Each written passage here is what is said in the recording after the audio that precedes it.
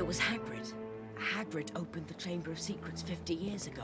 It can't be Hagrid. It just can't be. We don't even know this Tom Riddle. He sounds like a dirty, rotten snitch to me. The monster had killed somebody, Ron. What would any of us have done? Look, Hagrid's our friend. Why don't we just go and ask him about it? That would be a cheerful visit. Hello, Hagrid. Tell us, have you been setting anything mad and hairy loose in the castle lately? Mad and hairy? You wouldn't be talking about me now, would you? No. What's that you've got, Hagrid? Oh, it's Flesh-Eating Slug Repellent. For the Mandrakes, you know. Now, according to Professor Sprout, they've still got a bit of growing up to do. But once their acne's cleared up, we'll be able to chop them up and stew them, and then we'll get those people down at the hospital unpetrified. In the meantime, though, you three had best be looking after yourselves. All right? Hello, Neville.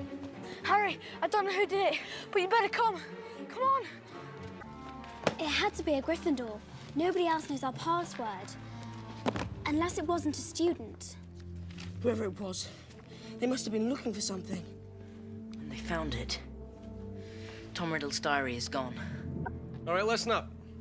We play our game. Hufflepuff doesn't stand a chance.